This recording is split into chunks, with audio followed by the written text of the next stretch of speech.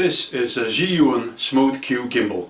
It's designed for smartphones. You can also use it with GoPro type action cameras. The idea of this is that if you're videoing with your phone or your GoPro, that as you're moving around, the gimbal keeps the phone or the GoPro steady. If you're the sort of person that's always taking videos with your mobile phone and you want your videos to look that little bit more professional, in fact quite a lot more professional, then you should maybe look at buying one of these, and I think this is a brilliant gimbal for the price. This is jet black. It's available in space grey, gold and rose gold. This is how it arrives. Inside the box is the gimbal, a strap that attaches to this case, a micro USB to USB charging cable and a set of instructions. The case is semi-rigid, but it will definitely provide adequate protection for the gimbal. So that's when you just put the battery on charge. We've got a flashing yellow light there to say that the battery is charging. And there, that's the battery charge. We've got a steady yellow light. There's a tripod mount on the base of the unit, so I'm going to use that to mount it onto a tripod so we can have a better look at it. Now this is an iPhone 5C. With the control panel at the front, you want this motor at the back and then this motor over at the right hand side as you're looking at it. The camera is at this side. Push it into the bottom bracket, lift up the top bracket and then slide it along that way until it's touching that rubber support there. And then if I let that go, you can see it's slightly out of balance. Balancing the phone is fairly easy. You slacken this off at the back and that allows that arm to slide backwards and forwards. Now you can see I've gone too far, it's gone the other way. So actually look at that. All you've got to do is find the point where the phone balances, which is there, and then tighten it up. To turn the unit on, you need that motor at the back, this motor at the side, and then there's a button there with a red dot in, that's a power button. If you keep your finger pressed on that for a few seconds, you'll see there's a yellow flashing light, then the blue light comes on, and then that's the gimbal ready to go.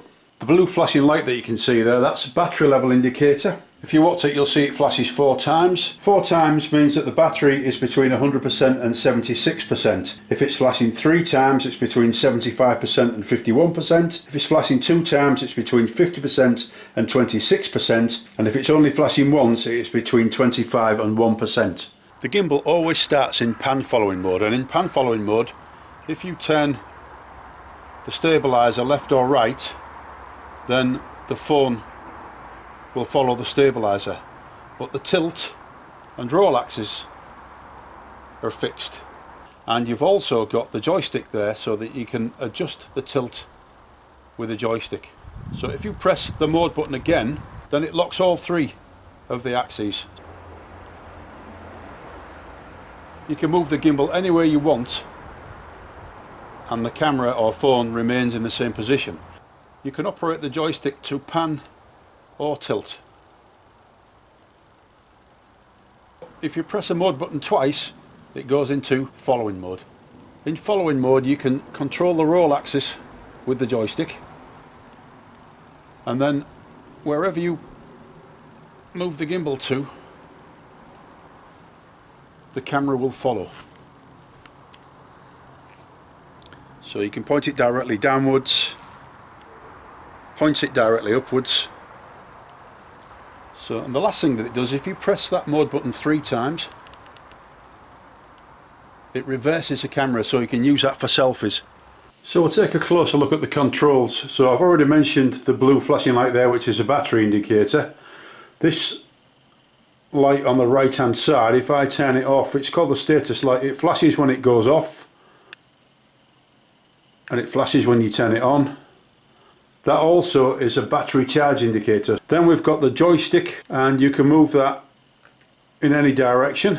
Underneath that we've got the mode button. The mode button will change it from pan following mode to following mode or locking mode, and you've also got what I call selfie mode, and this is called the shifter lever. Now if you've got a more modern phone than mine, I believe anything from iPhone 6 upwards, you can control the camera with some of these buttons. You can record with this button on the camera and you can zoom in and out with this slider, but you need to have the app installed on the phone. You can also change the way that the phone is orientated, so if you slacken this off at the back, you can twist this round and make it so that the phone is vertical rather than horizontal. That just means if you like videoing in portrait mode, then that's fairly simple as well. And I mentioned at the beginning that you can mount certain types of GoPro action cameras. In order to do that, you've got to actually change the bracket into portrait mode, and I find that it works best if you mount it in the little case that you often get supplied with the camera, because it prevents these edges from interfering with any of the buttons on the side of the camera. In order to keep this gimbal running for 12 hours, it's got a huge battery in there. It's 26,650 milliamp hours.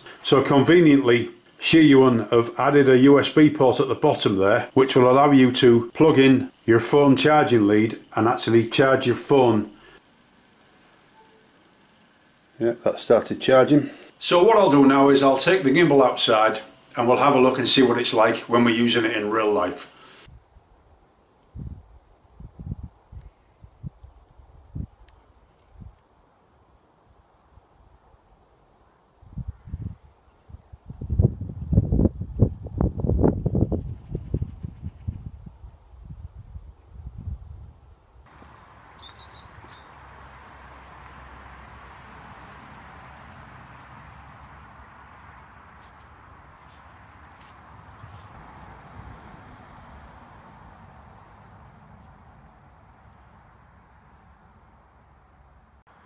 So if I put it into selfie mode,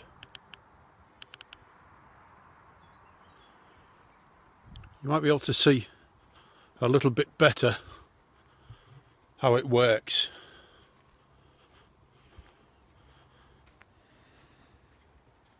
So I'll do the same walk with the gimbal and without the gimbal.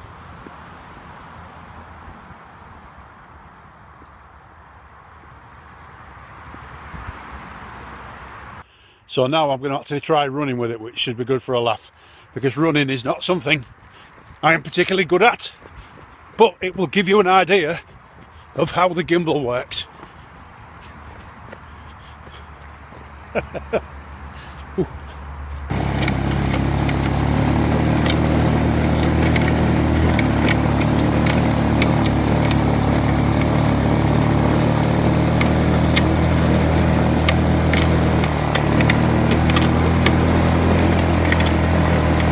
There's a QR code in the instructions that will take you to the Zhiyun website, and from there you can get all the information that you need regarding the apps, downloads and software updates.